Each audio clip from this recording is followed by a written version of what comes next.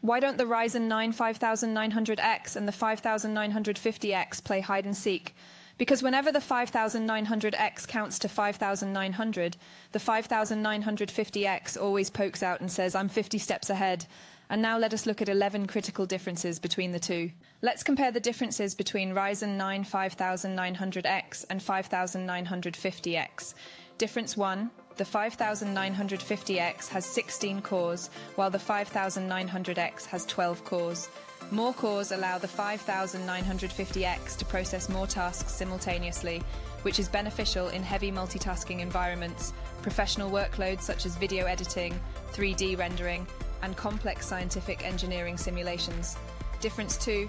When it comes to threads, the Ryzen 5950X has 32 threads, compared to the 24 threads of the 5900X. This means the 5950X can manage more mini processes at once, making it more efficient in handling multi-threaded tasks. Difference 3.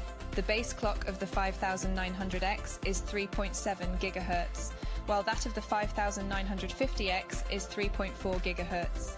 The base clock speed represents the operating speed of the processors, and a higher base clock speed in the 5900X gives it an edge in tasks that don't take advantage of multiple cores.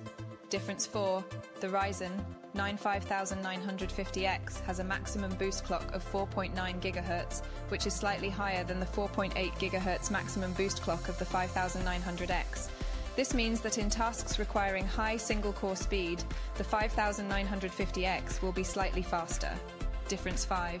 The 5950X has a slightly larger L3 cache of 64 MB compared to the 5900X's 64 MB cache.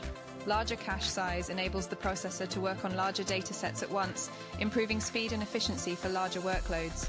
Difference 6. In thermals, the 5950X has a higher TDP, thermal design power, of 105W compared to the 5900X's 105W. This means the 5950X may produce more heat, requiring more cooling. Difference 7. The cost is a significant factor, with the Ryzen 9 5950X being more expensive. For those on a budget, or those who do not require the extra performance offered by the 5950X, the 5900X may be a more suitable choice. Difference 8. In benchmark testing, the 5950X typically performs better, particularly in multi-threaded tasks and workloads. This gives the 5950X a performance edge, especially for power users, content creators, and gamers. Difference 9.